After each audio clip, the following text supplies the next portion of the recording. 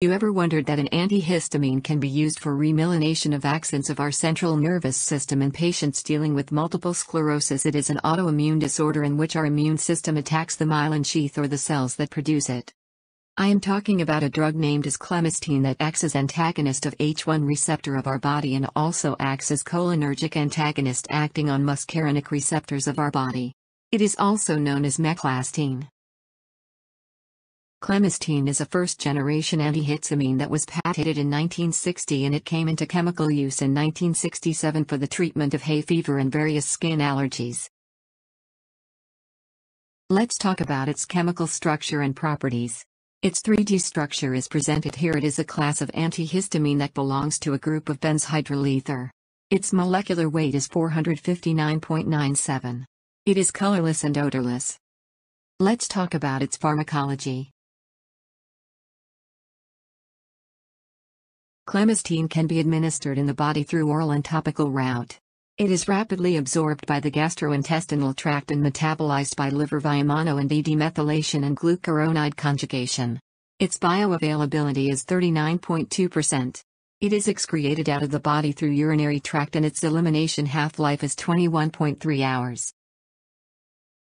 Let's talk about its pharmacodynamics. Clemastine is a selective histamine H1 antagonist and binds to the H1 receptor. This blocks the action of endogenous histamine, which leads to temporary relief of the negative symptoms of histamine to any allergen. It is sedative as it can cross the blood-brain barrier. It acts as antagonist of muscarinic receptor of our body. A drug interaction is the reaction of drug with the food, different drugs, beverages and different supplements. Clemastine can interact with different drugs like acetaminophen and acetylcholine and benzodiazepine. It should be taken after food and alcohol should be avoided. Its activity is not affected by genders. Patients with liver and kidney diseases should avoid its uptake. Also, patients with glaucoma and hypertension should avoid its use. Clemastine is mainly used to treat allergic reactions like hay fever, sneezing and itching due to hives. It was also used during the time of COVID-19 to reduce the symptoms of COVID.